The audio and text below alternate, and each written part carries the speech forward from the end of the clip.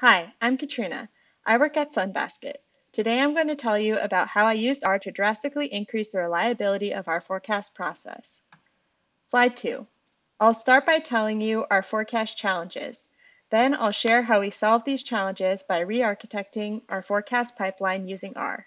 Finally, I'll talk about the impact of these changes. Slide 4. Sunbasket is an e-commerce food company. This is what our customer-facing website looks like. There are different meals on the menu each week, which we create in-house, and our challenge is to predict how many of each item will be ordered in each week.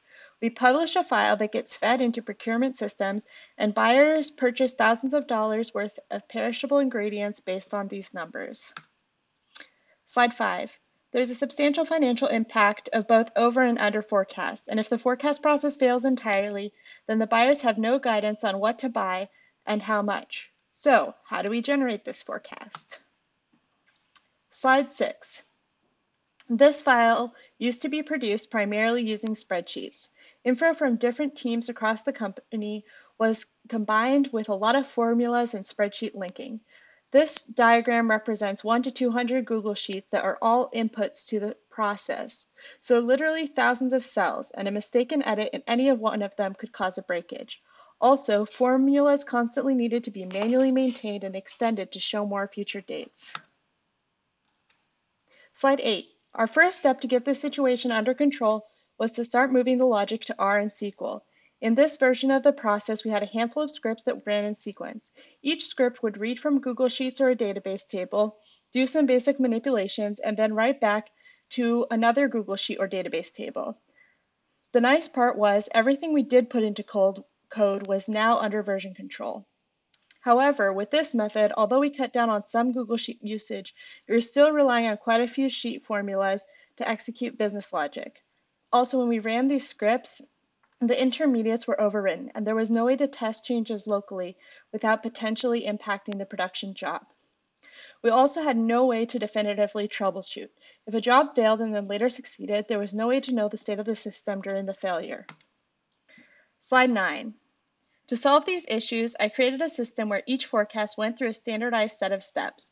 Each step had predefined inputs and outputs, and every output gets automatically checked at the subsequent stage. Slide 10. What does this look like in practice? We have one large YAML file with most of the forecast configuration. For each product line, there is a separate forecast and a separate entry in this file. Here, I'm showing you one example entry. On the left, we've defined what dates we need to forecast for and where we need to send the output.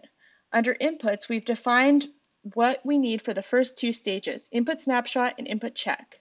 We have exactly where to find the data, who is responsible for the data, and checks defined by rules. Here we're using syntax defined by the validate package.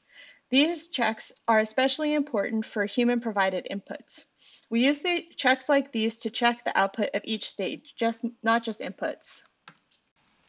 Slide 11. In addition to the YAML, there's a few stages in each pipeline where we need to execute arbitrary business logic. For these, we encapsulate the R code into a Drake plan. Each of these plans starts with pulling input data from snapshots. This is the one and only place where we can get input data. We do not execute arbitrary SQL queries or API calls during this plan. Therefore, given input data, the result is deterministic. And the input data that we get from this function has been checked and stored in case we need to troubleshoot later. In the middle, we put the actual business logic. At the end of each plan, we store the output, either features or predictions. We use helper functions to ensure they are stored consistently so they can also be checked. Slide 13. The number one benefit of this system is reliability. Daily flow of forecasts is no longer interrupted by Google formula issues. If there's any issue with a manual input, we know exactly which input was the issue. We've also sped up development time. Since the majority of the business logic is now in R, rerunning is relatively quick and does not risk interrupting the production process. Finally, with snapshots, we no longer have mysteries about the past state of the system.